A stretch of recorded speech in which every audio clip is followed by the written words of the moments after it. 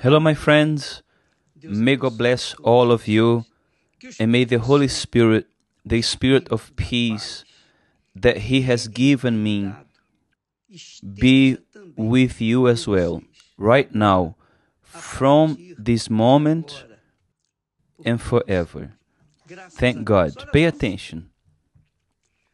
Pay close attention, my friend. Pay close attention. We all prayed. We all have done our part. We asked, we insisted, we cried out to God in order for Him to give us a government according to the principles that we uphold, which is the principles of the family, and above all, God's principles, and also of the nation. However, we also included in our cry out that God would do His will, and His will has been done. Thank God. Thank God. In all things we should be thankful. You are not going to lose your peace because of politics. You are not going to lose your peace because of anything in this world, because this peace is permanent. If we keep our mind, our spirit, our intelligence, our capacity to reason according to the Word of God. So, see the text that God gave us today. He says like this, there in His Word, through the prophet Habakkuk, He says, though the fig tree may not blossom, nor fruit be on the vines, though the labor of the olive may fail, and the fields yield no food, though the flock may be cut off from the fold, and there be no herd in the stalls,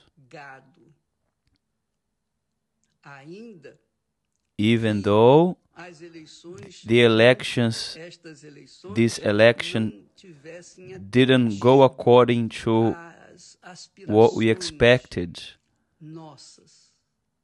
even though that the results were not what we expected, even though we have been disappointed with the results, yet I will rejoice in the Lord. I will joy in the God of my salvation. Yet I will rejoice in the Lord. I will joy in the God of my salvation. The Lord God is my strength. The Lord God is your strength. He will make my feet like deer's feet. Deer's feet, the feet that move quickly, that run fast. The animal that runs fast, its feet are extremely fast, and He will make me walk on my high heels. So, yet, I will give thanks to God. Whether it's A or B, thank God. Let not my will be done, but His will. And His will has been done. And we are going to see that throughout time, because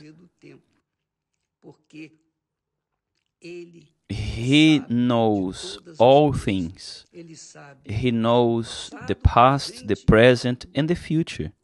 So when we trust our lives in His hands, then we don't have to worry.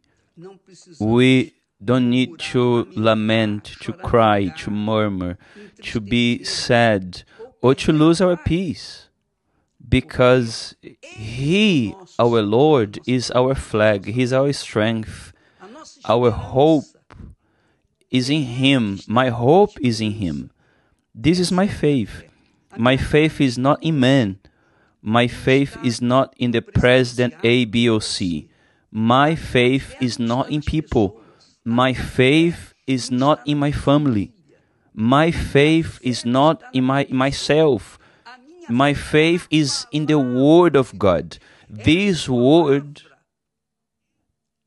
it will be fulfilled whether people accept it or not, whether they believe it or not. This is my faith. This is the faith that we have been passing on, transmitted and taught people. The faith that uses intelligence, reasoning, the ability to reason. Pay attention. The Lord Jesus healed 10 leprous men. 9 of them were healed. They had faith to be healed, but they didn't have faith, intelligent faith, and therefore they got the blessing and went their own way. But the only one that came back, he was wise. He went back there to give thanks and to recognize the source of his salvation. And he received exactly what he wanted, because Jesus said, "Go, your faith has saved you." My dear friend, this is the faith that has to lead the lives of each of us. It's not faith in A, B, or C. It's not faith in a church A, B, or C. It's not faith in religion A, B, or C. No, it's faith in the Word of God. The Word of God. The Word of God is God speaking. And His Word is His word of honor. So His honor is there written for all those who want to believe. Whoever believes in God's honor believes in Him. Those who don't believe, what can we do? But whoever believes will be saved. And those who don't believe, as it happened with the 9 leprous men, they were healed. They had faith to be healed, but they didn't have faith to continue. And our faith that is intelligent says, go back there and give thanks to the one that gave you life. And that's what you have to base your life upon. The one who saved your soul wasn't me or the Universal Church, but the Lord Jesus Christ, in the person of the Holy Spirit. The Holy Spirit is the spirit of faith. It's the spirit of peace. It's the spirit of life. It's the breath of life. It's the essence of God. And when you have this essence of God inside of you, then in everything you give thanks. In everything, everything.